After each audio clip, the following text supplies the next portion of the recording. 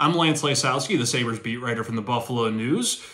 Hockey is back. Well, of course, the All-Star game was played in Toronto over the weekend, but the Sabres are returning from their bye-week/All-Star break. They resumed practice Sunday in KeyBank Center, only 6 days after I broke the news that jack-quinn underwent surgery to repair a lower body injury that will keep the young winger out for approximately 8 weeks.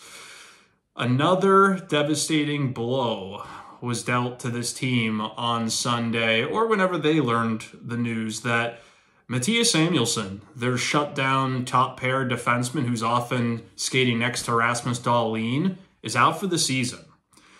Now, Samuelsson had been playing much better as of late in that shutdown role, very good on the penalty kill, skating next to Dahlin routinely, much more consistent. It's been an up and down season for Samuelsson, and he explained to me a few weeks ago in a story that you can read online in the Buffalo News, putting too much pressure on himself, signed that 7-year contract last year, and just too much in his head. One negative play had been affecting him too much.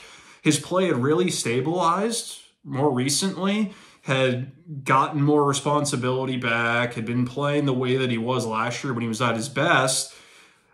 That game in Anaheim, which is about 2 weeks ago at this point, suffered an upper body injury.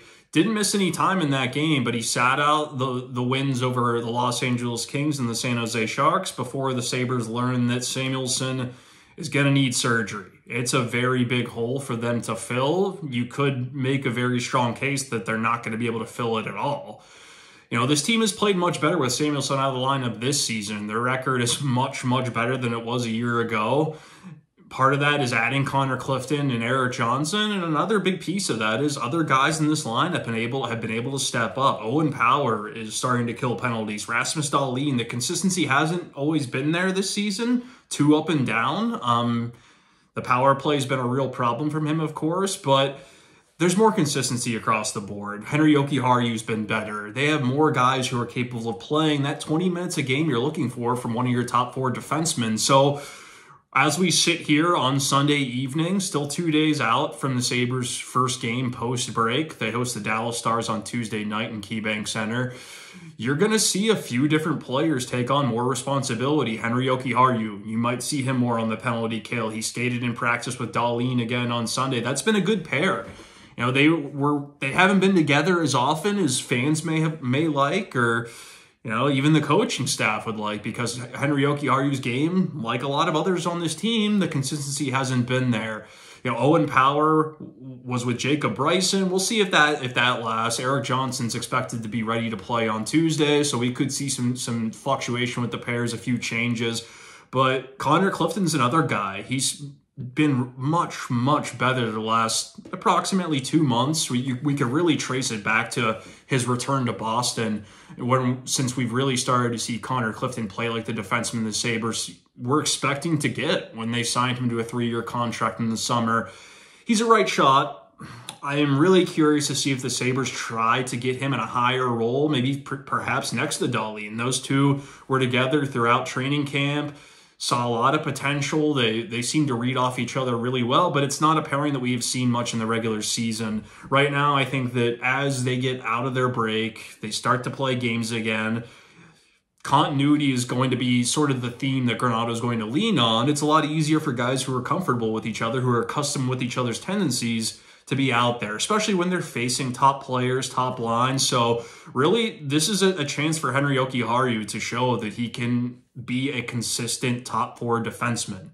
He's going to have the opportunity. There's really nobody in Rochester right now that you could see as that obvious candidate to be elevated to the NHL roster unless there's an injury.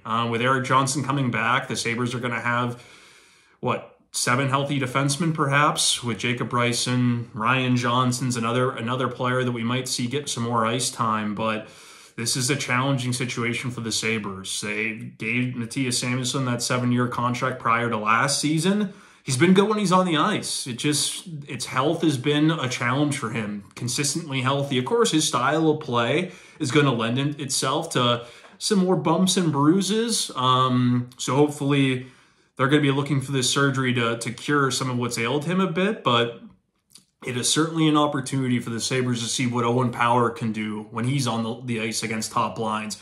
What can Connor Clifton do?